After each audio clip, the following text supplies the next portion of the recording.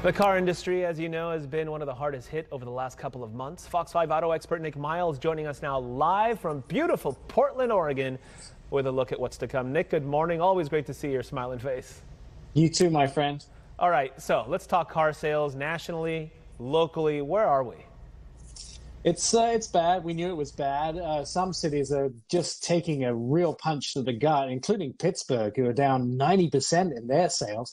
But when we get more localized, looking at our San Diego market, it's not as bad as all that. 39% down in March, and then 52% in April. Overall, around 46%, which is still around 4 points lower than the national average. So it's not too bad. Week to week, when you look at San Diego, it's actually started to come back a bit. At the beginning of April, it was as much as 61% down, but right now we're about 40% down on what we'd normally see as far as car sales are concerned. People starting to venture out and thinking about buying vehicles again.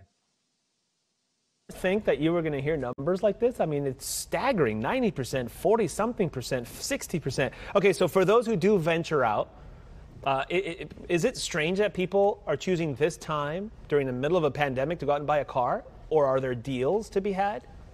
Well, of course, there's deals. I mean, car companies need to sell cars, and if there's no deals, people aren't going to go buy vehicles. Interestingly enough, you look at San Diego, and it bucks the national trend. The number one selling vehicle right now in San Diego, the Honda Civic, which is a surprise to me, since most of Americans are going to trucks and SUVs. The one vehicle that's actually up 7% is the Hyundai Tucson, and Hyundai are celebrating sales increases, which not many people are seeing, but it falls into that category of being an SUV.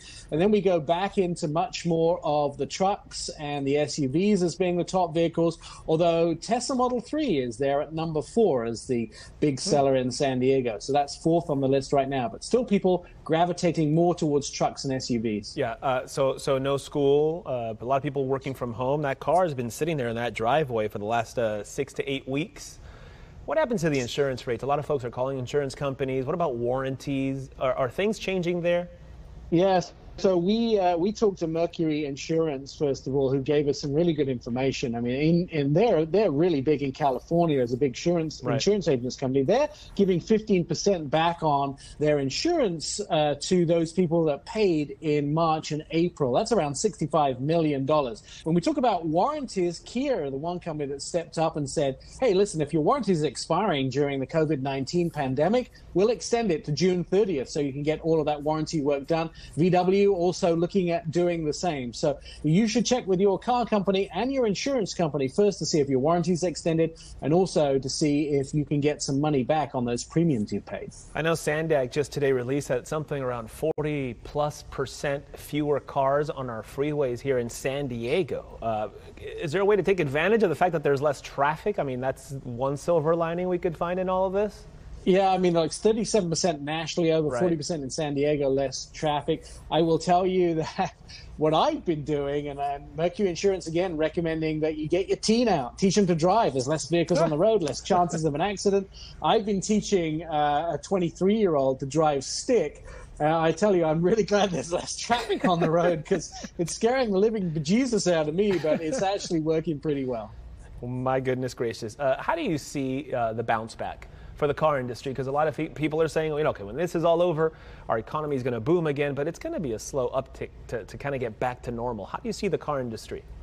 I don't know. It's really difficult. Everybody. I talked to Jim Morrison yesterday, who is in charge of the Jeep brand, and he told me we're just playing it by ear, like day by day. We don't know if we're getting our factories ready to reopen, but we really don't know if we're going to be able to reopen, if we're going to have the parts we need to start car production again, whether the public is going to have the appetite to actually go buy a new car. So again, it's a day-by-day thing. I wish I had solid answers for you, but the truth is it could be completely different next week than it is today. Yeah, we're all kind of figuring it out as we go along. I've been driving my car for a week, my wife's car for a week, my car for a week, just to kind of keep them both in circulation and moving to get them some movement. Nik Miles, what a pleasure. You're very good to see you, sir. And listen, go and drive your vehicle when there's no traffic on the road. I've also been doing burnouts, which is kind of fun. Oh, don't. Nik, stop. I knew that would get you. Nik, stop. I'll text you my CHP story from a couple of weeks ago. You'll get a kick out of that. Thank you, Nik Miles, everybody.